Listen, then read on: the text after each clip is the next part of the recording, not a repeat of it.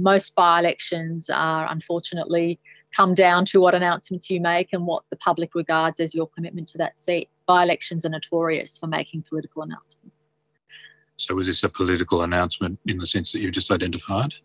Well, I would have described it as an announcement which was good for the community insofar as providing facility, but also politically curry favour with the community. And that's, at the end of the day, whether we like it or not, that's democracy. Each party puts forward their list of projects or what they're convincing the electorate about what they're going to do.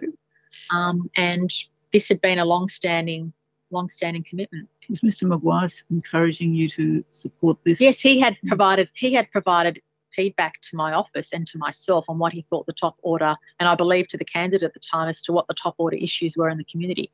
You would rely, he held the seat for 20 years, you wouldn't disregard what he would recommend in terms of what he thought was going to win us the election. You didn't actually care about the detail of the proposal because you took the view that the appropriate course to win the Wagga by-election was to just throw money at Wagga. Well, I wouldn't say just throw money, but it's a regular